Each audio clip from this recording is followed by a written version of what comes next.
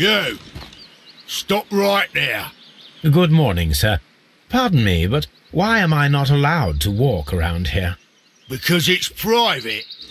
Well, I only wanted to meet the artistes. Hmm? You're wanting to apply for... Nah, you don't look like the type of, artistic lockpicker that we're looking for. You might be surprised. What? Nah, I don't think so. Clear off.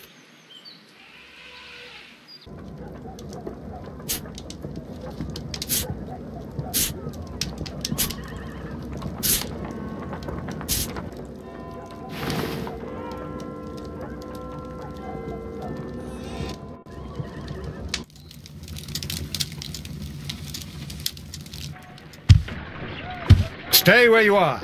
What are you doing here, and where is Sherlock Holmes? Calm down, Watson. Take deep breaths now. It's me. Oh, thank God, Holmes. I can't get used to your disguises. Thank you, Watson. That means I am ready to go.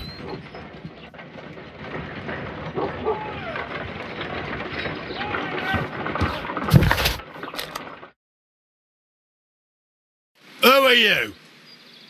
What's your name? My name is Nigel. I'm here to open the locks. Talented, eh? Let's see. Go inside the marquee and show yourself to Charles Foley. And I'd highly advise you not to trick him. Got that? I've got it.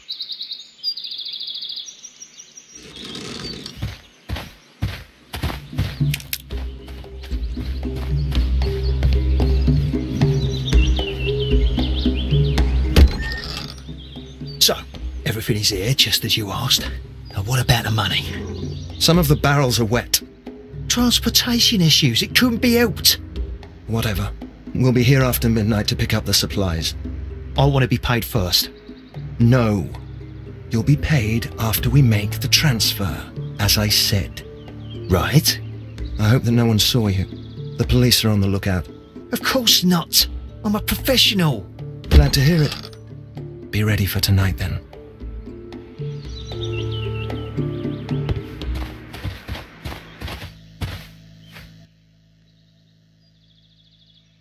This wooden barrel is damaged. It is difficult to say what is inside. There is a spot on this barrel that was intentionally painted out. The crest of the Honourable Artillery Company. Could it be gunpowder? I need to be sure.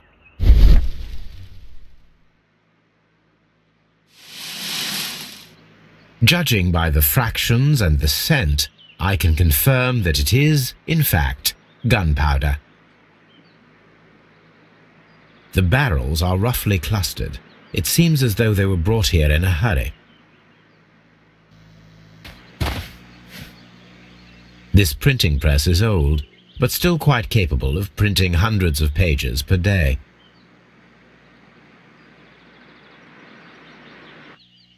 That's a picture of a contemporary gentleman wearing a Robin Hood hat. Interesting. From lambs into lions. Those are words of encouragement and defiance. This poster was clearly made to fire up rebellion amongst the people. There are enough posters to paste across half of London's walls. Powder kegs, a printing press, and a great many blank papers. All of this was stolen by the Merry Men quite recently. And these poster samples. I am quite sure it is not a coincidence. The Merry Men are planning some sort of sabotage. Stop right there. Who are you? Are you Charles Foley? Maybe. They say that I can open any door. Do they now? We'll see that lock near the chains on a table over there. Open that.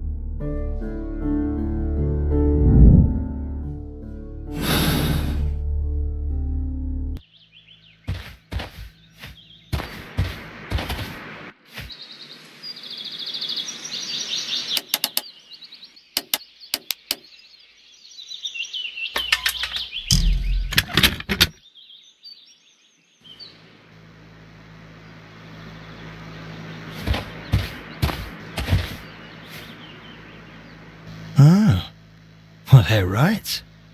What's your name? Nigel Shirley, from York. Nigel from York. Never heard anything about you. How'd you hear about me?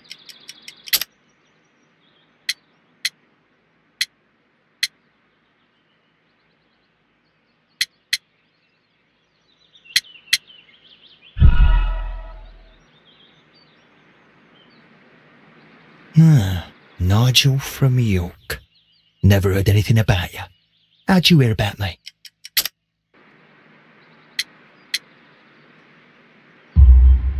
It's a long story. I met your brother, Vincent the Butcher Foley, in prison. He told me all about his betrayal and all about you. Before I was released, he told me that you might find a job for me one day and pay me some money for me craft. Well, he died 7 days ago in prison. I'm sorry to hear that. That's all right. The traitor has paid the blood price for it. And you'll do the job anyway, because I need a talented lockpicker. I know just where to search for his legacy. It's all about the Hellenistic treasures, isn't it? Gosh, you fool. Now, listen up. You'll come with us tonight, and you better mind yourself. Us? Wait, who's coming then? Billy, Jack and me. And what will I get for that? We'll share the loot. The one you seem to know about. Right. Wait for us at the abandoned manor house on the corner of Ladbroke Grove and Kensington Park Road at midnight. Deal.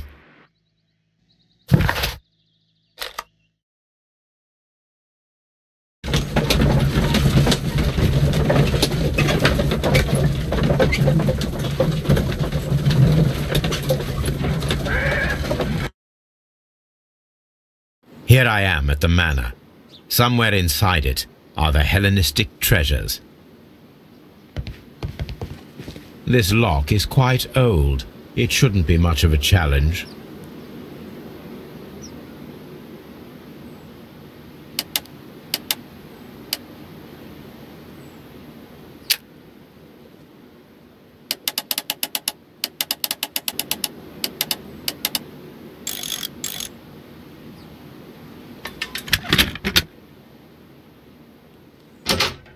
I need to find where the safe is hidden and lockpick it.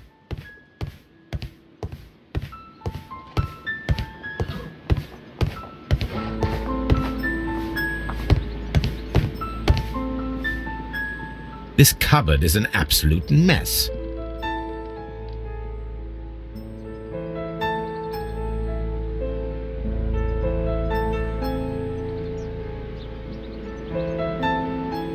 Several books have fallen from the shelves. It seems as though this cupboard can be moved. I'll give it a try.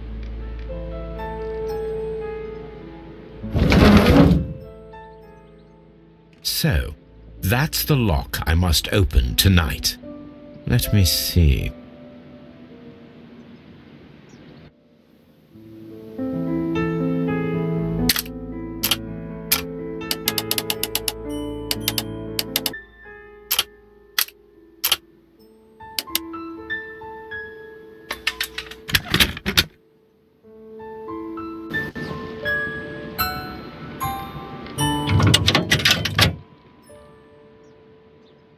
What a surprise! Another lock! And I won't be able to pick it. I recall that precious key around Foley's neck. It might prove a decent fit. I suppose they hired me to only open the first lock. Let us wait for the thieves, trap them, and find out. Let us check the thieves' possible escape routes in the event that they are caught off guard by the police from the front door.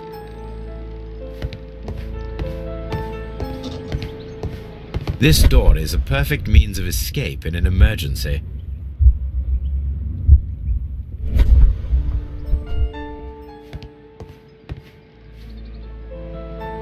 A solid rope.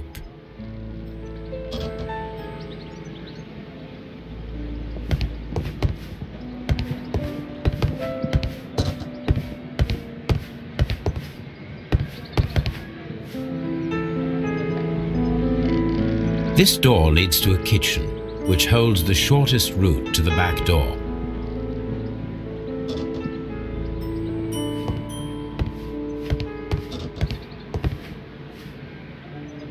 This should be useful.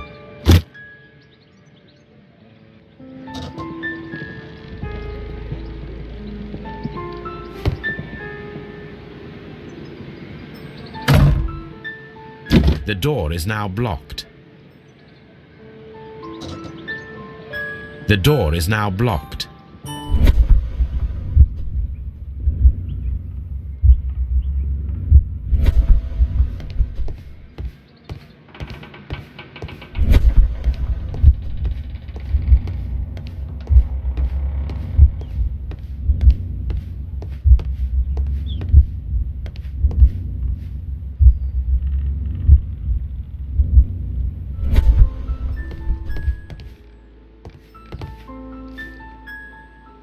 I wonder what this old chandelier is doing on the floor. It looks as though it was poorly attached. I suppose that the thieves already tried to open the lock with this formidable hammer, but they were unsuccessful.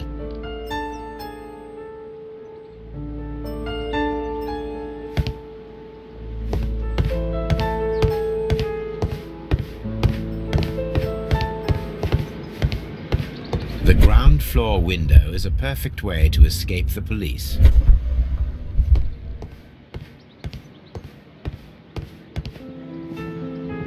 This should be useful.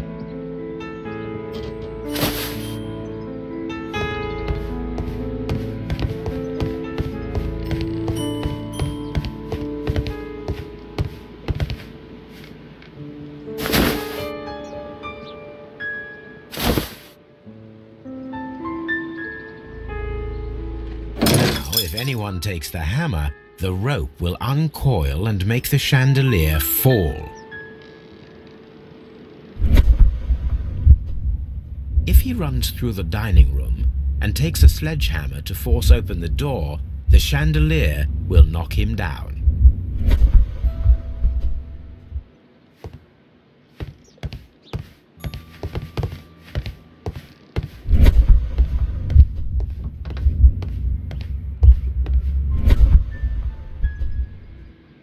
This works very well.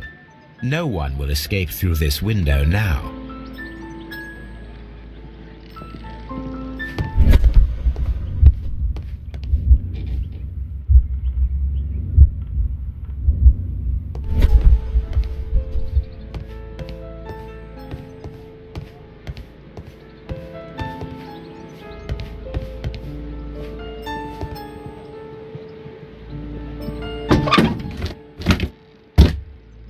There is no ladder. If anyone falls here, he will need assistance to get out.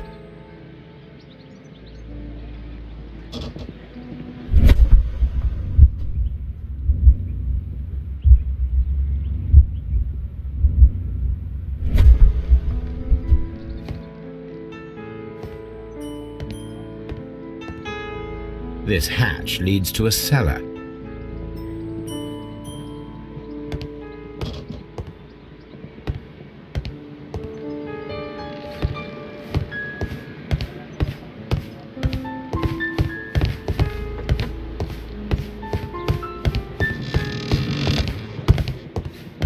Although this window is high above the ground, it would be possible for one of the thieves to attempt to use it for their escape.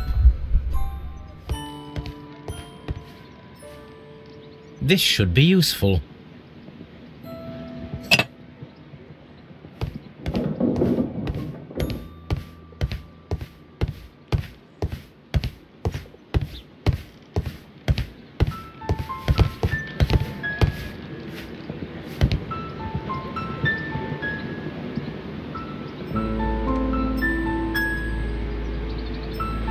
One step on these beads, and our thief will go flying.